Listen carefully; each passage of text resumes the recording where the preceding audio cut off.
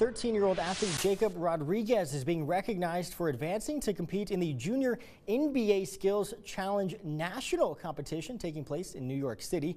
Earlier today, we had the privilege of catching up with Jacob and his parents as he was showing off his talents on the basketball court. He made the national competition after competing for the first time and performing very well in both local and regional competitions.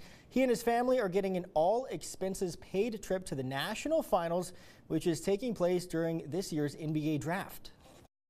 I didn't think I was going to win, but hey, I made it. It's going to be fun. Just practice hard, play, remember all the stuff that you learned, do it in the games. A student over at Jane A. Hambrick Middle School, where he is part, of course, of the basketball team. He hopes to one day play in the NBA.